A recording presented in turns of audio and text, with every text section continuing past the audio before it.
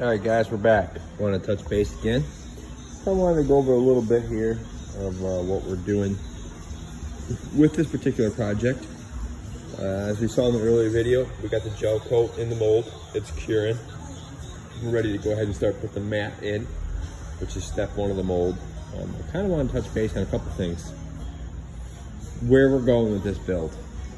As you followed a couple of the other videos, this boat has Conrad 540s, which is we like the drive. We thought about going to a number 6 Mercury, but after talking to Conrad and the availability of the parts, and it's a pretty stout drive. I mean, it's got big U-joints in it, big gears. We've taken them apart, we've checked them. I think we're gonna stick with these. For some reason, these straight bottom top guns with number 6s on them seem to porpoise a lot, and I'm sure you can get them good with, you know, time and effort. But I will say, with Mercury 575s that were bone stock and these Conrads, this boat went 80 miles an hour. Some days it went 79.5, some days it went 81.5. You know, it was right around 80, so we'll just call it dead nuts 80, with a full interior, full cabin, and it ran straight. It was happy. Some say that I can't believe you take it apart as far as you did. Well, we kind of had to. We found a rotten transom, and then, you know, unfortunately up front we found the rotted stringers, and the boat probably would have stayed together for another 30 years the way it was. It was not that bad, but for those of you that had these 1990 Top Guns know the liners move a lot. They crack, they flex. You really can't get them to stay. So, which is why we gutted the liner. We did the 2-inch stringers.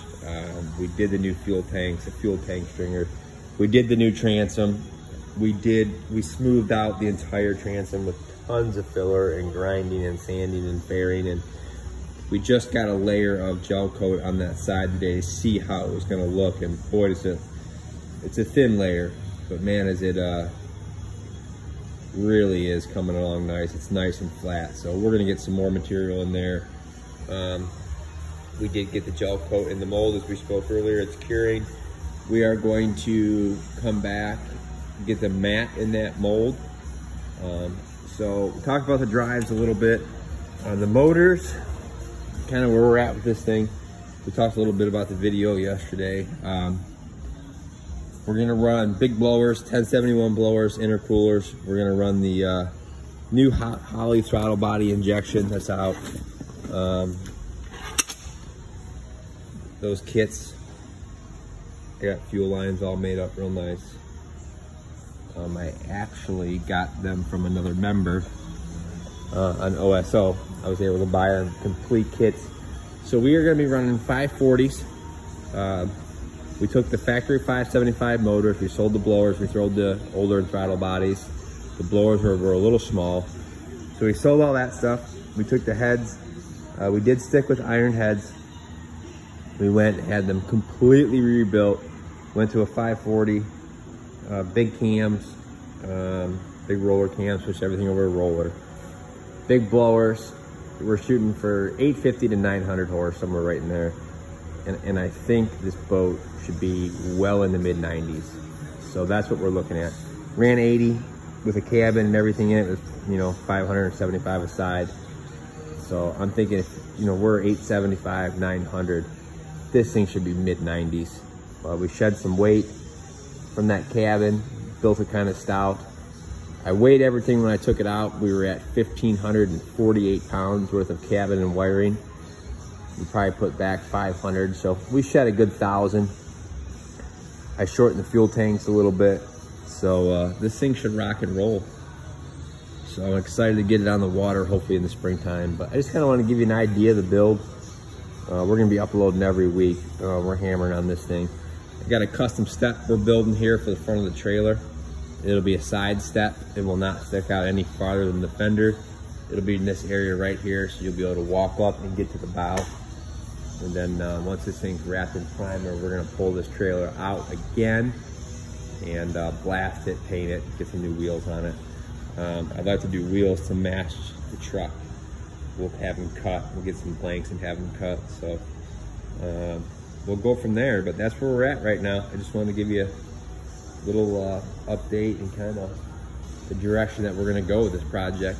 So hopefully we get some people with some interest in it and follow this build and keep on trucking for the quest for mid 90-mile-an-hour boat.